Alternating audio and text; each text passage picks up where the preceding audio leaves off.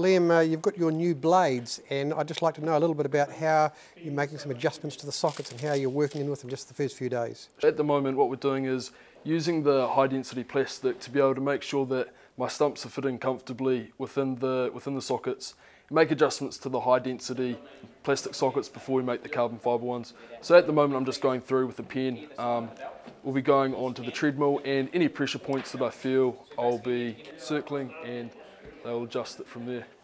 Fantastic. Now you've worked with UC Sport, now the people there, Grant Robertson, they've helped you in terms of getting ready for these type of things? They just blew me away. Within a week I had a new training program for the gym. They kind of sorted everything out, what I was doing wrong, what I need to focus on to develop my hammies better, and they put me on a treadmill. We did some slow motion camera work with the biomechanics team there, and they kind of helped the team from the limb centre analyse where my limbs are hitting the ground, where the blades are hitting the ground, where the energy's going, and that's really helped make some adjustments. There's more blade on the surface. When I come down on my right foot, so I think the blade on the left leg is on this way. What will you roughly be doing each week in terms of hours and basically building up your strength and speed work? Mondays I'm on track and in the gym. I gradually build up my distances over the week, and then also do hill sprints and resistance training, either towing a parachute or a weighted sled. So also in the gym, because I'm a double amputee, I don't have a lot of strength in my legs naturally, so my quads, my hammies and my glutes need to become a lot more powerful and stronger.